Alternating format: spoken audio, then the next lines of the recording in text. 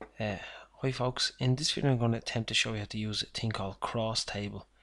I don't know much about it myself at the moment, but I do know the some of the benefits. So I'm just going to click OK here. Actually, I'm not. I'm within the edit script. So once you press Control and E within your Qlikview file, table files, I downloaded the thing from Gapminder, and this is income per capita by population. So I'm just going to double click this, choose embedded labels and click finish. Now if we scroll up, you can see just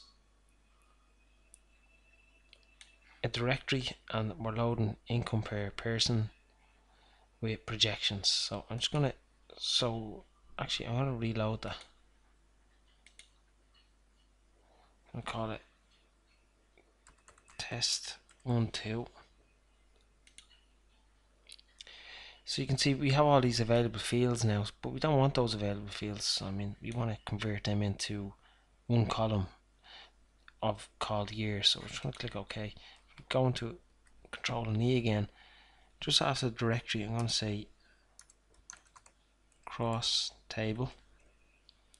I'm going to open a bracket and I'm going to say year, comma, data.